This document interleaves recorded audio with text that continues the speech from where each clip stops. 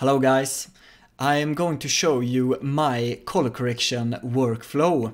This is not like a fancy grading or anything, it's just a simple conversion, but I think I really found a quick and very effective way to get a really nice looking image from the F3. This workflow only works in Davinci Resolve because we're going to use Davinci's colorspace transform tool.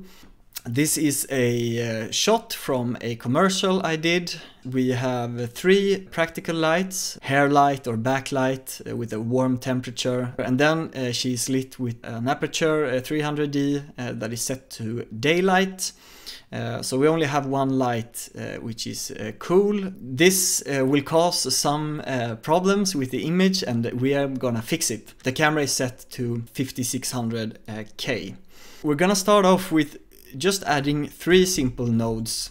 You can do all kinds of crazy node trees, but we're gonna keep this really simple. The second layer, that's gonna be the color space transform layer. And in the input color space, we're gonna choose Arri Alexa.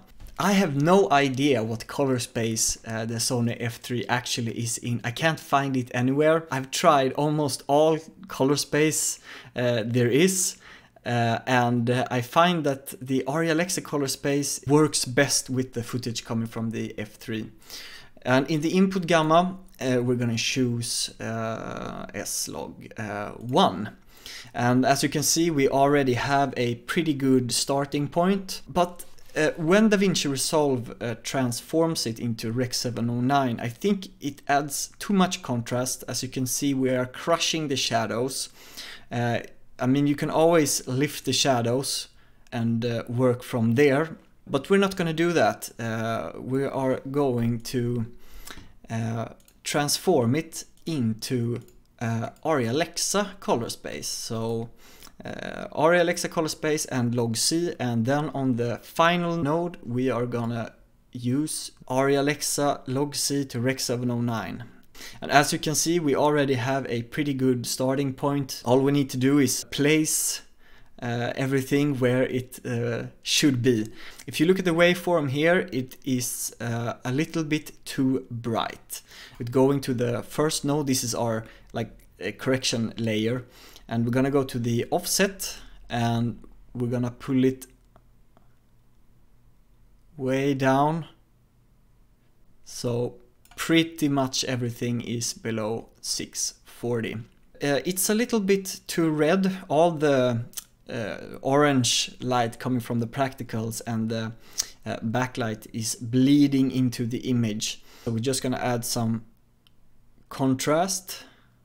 It exaggerates the reds even more. We're gonna go to the log adjuster, and almost all the red information, as you can see here in the image, is in the shadow area. So we're actually gonna crush the reds a little bit to get rid of that. Now it's more shifted towards green. It's a little bit crushed, so I'm gonna lift everything just a little bit.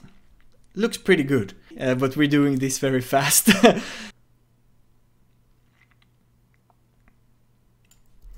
This is the actual grade that was in the commercial. You can see it's a little bit different, but I spent way more time on this shot than the one we did now. But you get the picture. This is from the same commercial. Here is the image from the commercial, and this was our starting point. Add 3 nodes. Oops. Do the color space transform, Arri Alexa, slog 1, and we're gonna use the LUT. Boom, much better. Pull it down. You can see that the color is way off. This is under fluorescent lights. It gives the image kind of a greenish tint, but it's super easy to remove. You just pull the temperature down a little bit, and then it's gone. You can adjust the tint a little bit just to get rid of some of the green cast, and it looks decent, but it needs some contrast. we're gonna add, can I add a little bit of saturation, and I think she looks pretty okay. His skin tones are a little bit green. It's probably more in the mid-tones. Yes, it's very subtle, but there, it's a better tone. You have to push and pull the footage until you get everything balanced out. But if you use the color space transform and the Arri LUT, you have an excellent starting point.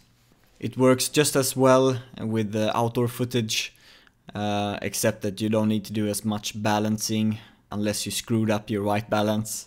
I hope you enjoyed this video and you can implement this correction workflow with your Sony f3.